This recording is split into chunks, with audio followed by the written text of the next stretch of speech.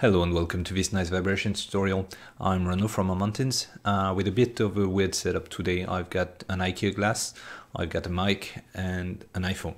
And the reason for that is I'm going to put the glass on the mic so that you can feel the haptic vibrations in the Nice Vibrations demo. So you can get it from the App Store or Google Play. And if you just open it, you'll get access to a bunch of panels with a bunch of demos showcasing the various possibilities offered by Nice Vibrations. And if you turn the sound on,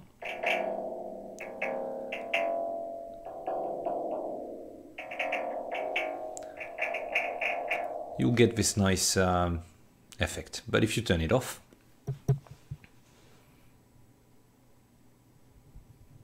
and you just play with the app,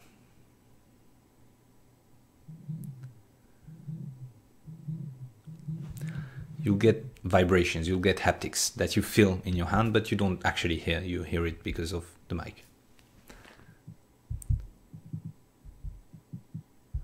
So in this demo, for example, vibration is triggered every time you tap the ball.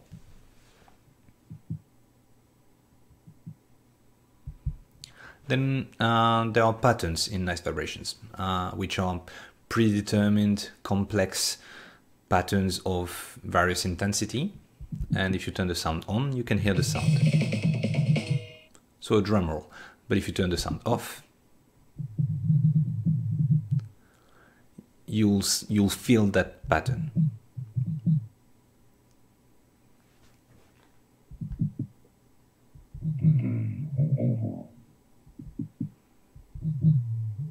So you can use it for any sort of advanced pattern, sound, voice, anything, and it makes a strong difference when you feel it in your hands. This panel lets you play continuous haptic patterns, so you can change the duration, and when you press on the button, it starts vibrating, and you can tweak the intensity and sharpness at runtime.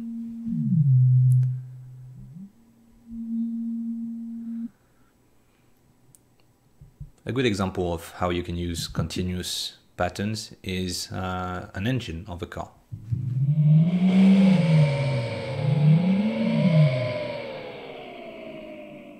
And if you turn the sound off,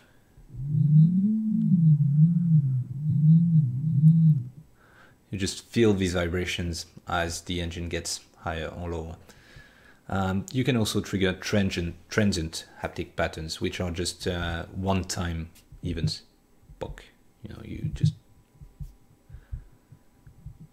much more subtle than continuous ones. Really good for UI interactions or even picking up an object in your world. And then you also get access to presets.